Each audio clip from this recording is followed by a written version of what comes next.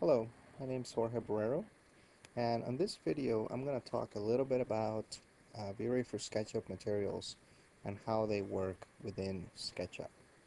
So I'm going to start with the scene that I use for showing the V-Ray physical sky and sun. And in this particular scene, when I look at my SketchUp materials and when I look at the in-model materials, you can see there's no materials in the scene. If I render this, it renders pure white, or at least whatever the white default color it is. It's actually something important to note that the default color is actually not pure white, and that becomes an issue sometimes if you're trying to get just the right light level. It actually has a slight yellow tint to it, but nonetheless, it's the default color in the scene currently. There's no other additional materials. One of the things that's actually pretty useful within V-Ray for SketchUp currently is the materials are actually linked automatically between the SketchUp materials and the V-Ray materials. When I open the V-Ray material editor, you can see there's also no materials in the scene, and when I add a material here, I'm going to do that by right-clicking on their scene materials, and I'm going to select add material, add V-Ray material. You can see there's a material error created, default material, and automatically added it to my SketchUp materials as well. And you can see how they both are linked together. What I'm going to do at this point, probably the easiest way to apply this material to my scene is using the paint bucket from SketchUp. So if I click on that default material, I can click on the chair. Now that turns the gray default material. I can rename it. We'll call it chair. And if I go back to my V-Ray materials, you can see the material name also changes. I can update my preview, and both of the materials are currently linked. When I hit render, you'll notice frame buffer comes up here that the material indeed will be gray.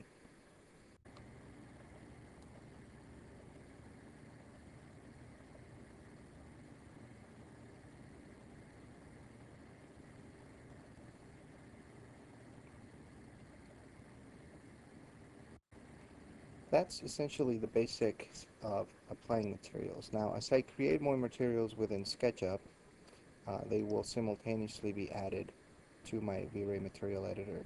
And within each material, one of the things that you can do is add additional layers for either emissive properties, so like self-illuminated materials, reflection layers, or refraction layers.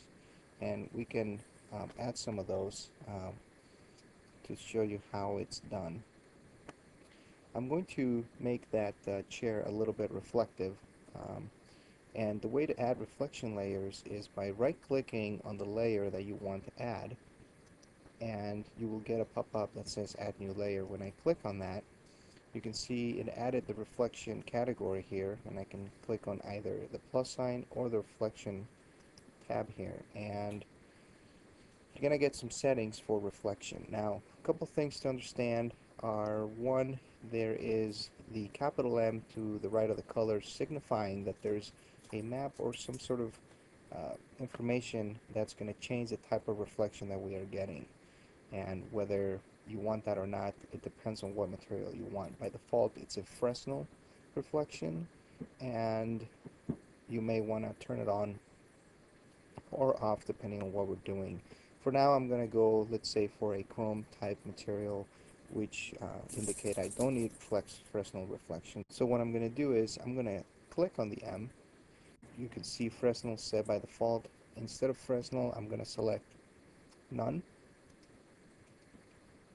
hit apply, and when I update my preview, you can see it's completely 100% reflective.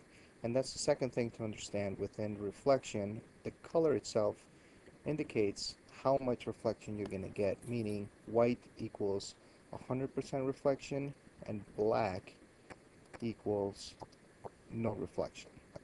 So with a chrome material, I'm going to go with white, given that it's almost like a mirror type material. I can close that material editor, and now I'm going to hit render again to see the results. And here we go. With the chrome material on the chair, you can see how it's reflecting the ground and it's reflecting the sky. Now, one of the things that's important to note, and as we zoom in here, you can see there's a little bit of faceting going on in our geometry. And this has to do with the geometry itself, but actually more importantly, whether the smoothing in SketchUp is applied to the object or not, and whether that object is grouped or not. This particular chair, when I select it and I go to soften edges in SketchUp, there's actually no softened applied to it. Well, there is, but the coplanar faces are not, and the degree angles is not increased at all either. So one of the things I'm going to do is I'm actually going to soften the coplanar edges, and I'm also going to increase the angle between the normals here to get rid of some of those horizontals that were showing up. And sometimes you may have to ungroup and then regroup the object to get this to work. So what I'm going to do is I'm going to explode this, and then I'm going to regroup it, and we'll see if that helped smooth out some of the faceting that I have in my model.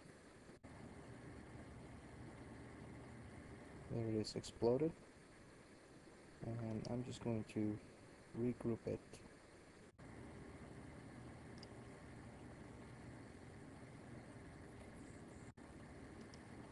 Re-render.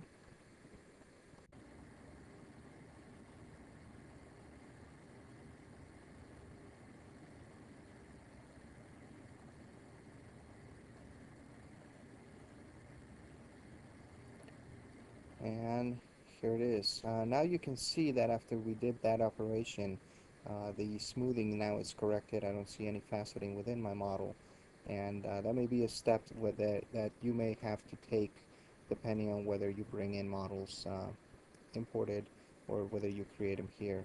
So just keep that as a small tip. So one of the last things I would recommend is when you're going to apply materials to your scene, do a first pass using all the materials in SketchUp, and then you can go into V-Ray Material Editor and tweak those materials with the addition of layers, refraction, reflection, emissive materials, etc.